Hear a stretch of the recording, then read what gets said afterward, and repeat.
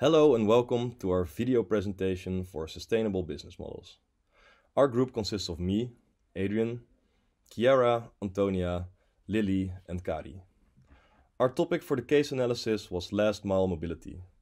With rising urbanization and an ever-increasing demand for transport, how do we keep our cities free from pollution and congestion? One of the most promising solutions is supplementing public transport with so-called last mile mobility. This last mile mobility is key in getting people, for example, to and from train stations. Over the last few years, more and more different concepts for this last mile mobility have been introduced, ranging from little shared electric stepjes to e-bike leasing.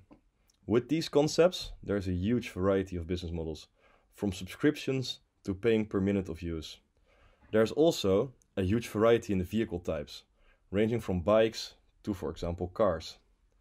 This raises a lot of questions. What business model is best suited for which cases? What vehicle type suits which needs? Do certain business models work better with certain types of vehicles than others? It is these types of questions, coupled with the relevance of the subject the past years, that has motivated us to take a deeper dive. After looking at a number of different concepts in the last mile mobility domain, we made the decision to focus our case comparison analysis on Felix and OV-Bike, because of their variety in business models and vehicle type. OV-Bike is the well-known bike rental service, where you can rent a bike at train stations per day for a small fee. When you're done using the bike, you can bring it back to the station it was taken from. OV-Bike was started in 2003 by the NS and ProRail and currently counts over 20,000 bicycles at 300 locations. Felix is a scooter sharing service with a free-floating fleet. This means that the scooter can be used and parked anywhere within a city and is unlocked with an app. Felix works with a pay-per-minute business model. Felix was founded in 2016 and currently counts over 2,000 scooters in 4 major European cities. To compare these two cases, 7 different tools and methods were used. We started off with a vision and mission analysis, where we compared the vision and mission statements of these two companies to find out what their goals are. Next up, we did a timeline analysis, comparing the development and speed of introduction of the two concepts. A journey map was drafted to visualize the stages in the customer journey, as well as the emotions associated with them. Service system sketching was used to map out the way these two services work. A multi-level perspective analysis was done to compare the two different socio-technological transition pathways that these two companies are in.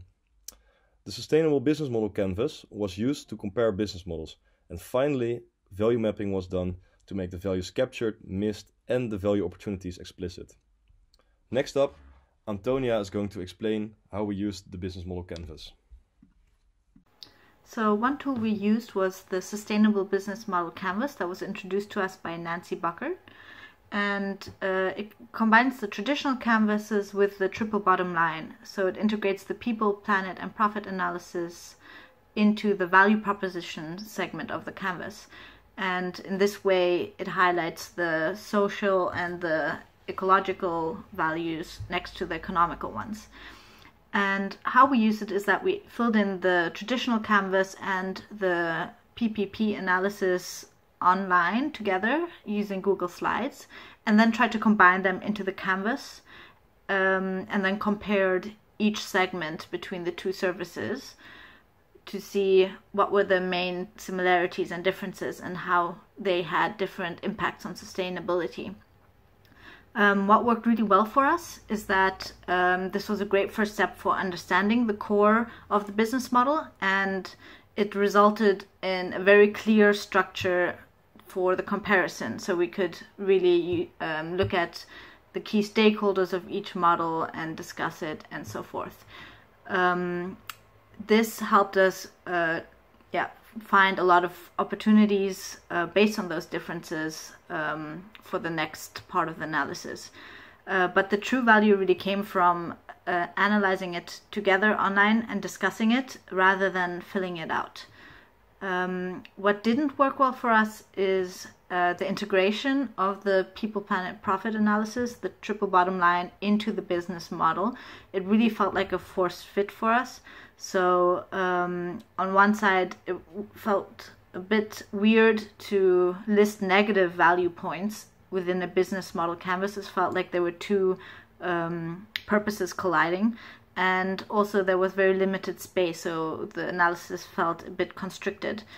And for this, next time, a suggestion would be to use the sustainable business model canvas from Joyce and Packen, because they go forth in integrating the triple bottom line better into the canvas, in that they look at how it corresponds to each of the segments. Okay, so another tool we wanted to discuss with you is the value mapping tool from the paper of Boken, and this tool helps us to better understand the positive and negative aspects of value capture, but also the value missed, destroyed and wasted in a network where multiple stakeholders are taken into account.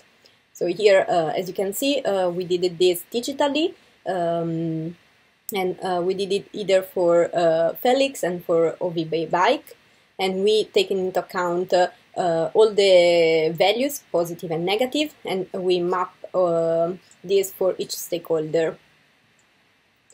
We did it by combining this tool with the business model canvas that it was explained before, and this worked really well because they were complementing each other, and we use it as a collaboration tool. So we were discussing together, and we think that this worked really well, because by discussing together we noticed what it was still missing in our knowledge. So a lack of information, maybe we didn't know about, like, specifically the impact on some stakeholders, so we could go back and retrieve more information. But also we noticed that by combining value missed and value captured, we have found interesting opportunities that we used in the end to derive final recommendation and conclusion for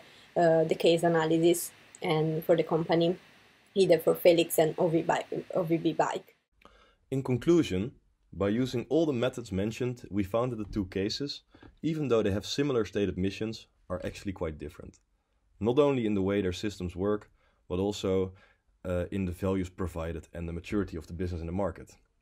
It was a great learning experience comparing these two services. We learned a lot about the subject itself, sustainable last mile mobility, but we also got familiar with the tools and theory surrounding sustainable business models. Thank you for listening.